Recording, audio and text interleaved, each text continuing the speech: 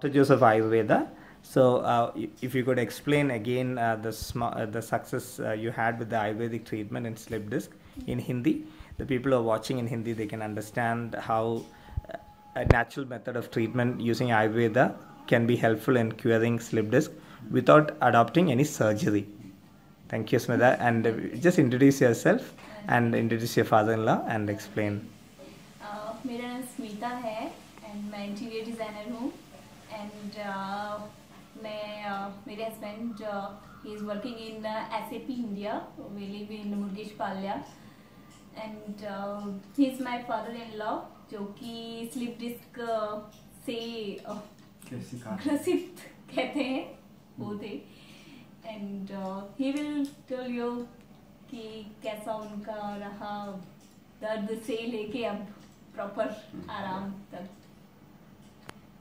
नरेंद्र जी, ये मेरी पुत्र वधू है, मेरी बहुत सेवा करती है ये तो मैं जब मुझे मालूम हुआ कि मैं स्लिप डिस्क का शिकार हो चुका हूँ एंड मुझे बहुत भयंकर दर्द होते थे दाएं पैर में और खासकर जांघ में और ये मसल पोर्शन में, तो मैं चलने से असमर्थ हो गया था, रात दिन दर्द रहता था।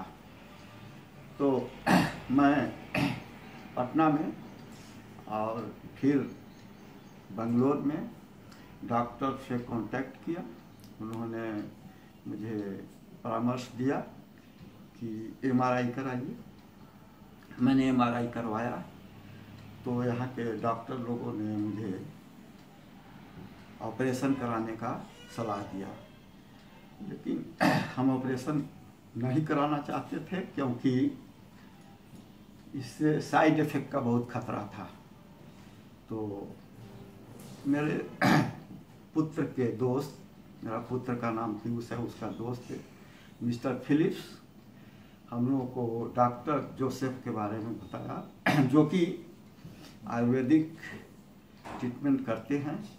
तो इनके यहाँ मैं जब आया तो इन्होंने 1 महीना तक मेरा ट्रीटमेंट अपने निवास पर रख कर किया और इस समय मैं बिल्कुल ठीक हूँ, 95% ठीक हूँ, कोई दर्द नहीं है, कुछ भी नहीं है। सो I thanks to doctor Joseph. That's all. Thank you so much.